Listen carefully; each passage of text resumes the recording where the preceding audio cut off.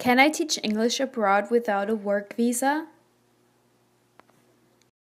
The rules and regulations for living and working overseas vary hugely from one country to the next. Securing a work visa that allows you to teach English as a foreign language legally can be relatively straightforward in some countries, while in others it can be almost impossible.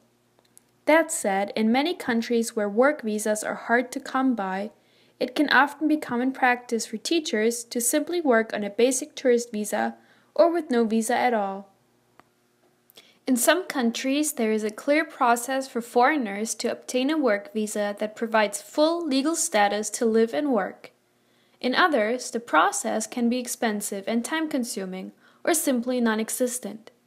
However, as the demand for English language teachers is so high in many parts of the world, the necessity of a work visa is sometimes ignored.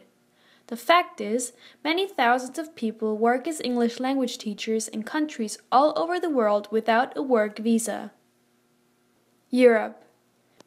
In countries such as Spain and Italy, both extremely popular destinations, it is common for Americans and other nationalities to enter the country on a tourist visa and immediately start working as an English language teacher. A tourist visa in these countries is typically valid for 90 days and cannot be renewed, so after 3 months, many teachers simply overstay the visa and continue working. Elsewhere in Europe, countries such as Germany, Czech Republic, Turkey and Russia all have a clear process for foreign teachers to obtain a work visa. Those who apply for government-run placement programs in countries such as France or Spain will also receive full legal status via a work permit. Latin America. As schools in this region generally have a high demand for English language teachers but limited finances, it is very common for teachers to be employed without a work visa. The exceptions are Chile and Mexico, where work visas are issued in a majority of cases.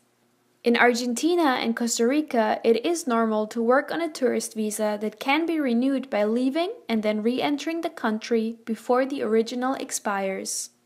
The Middle East.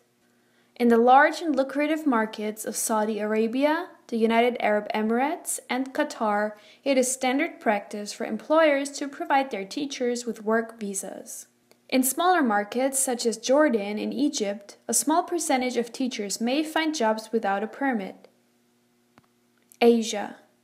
The vast majority of jobs across the region's teaching hotspots, such as China, Japan, Taiwan, Thailand, and South Korea, will come with the necessary work permit. Elsewhere, teaching without a work permit is not uncommon. Pros and cons.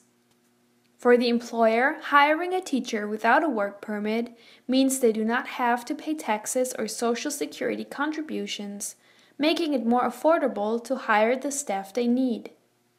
For the teacher, it also means no tax payments.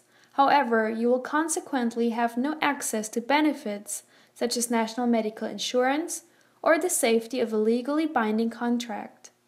Although working illegally is not risk-free, very few people ever have a problem with the local authorities. If for any reason you are caught without a visa, the usual outcome is to be put on a flight back home, while the employer generally receives a small fine.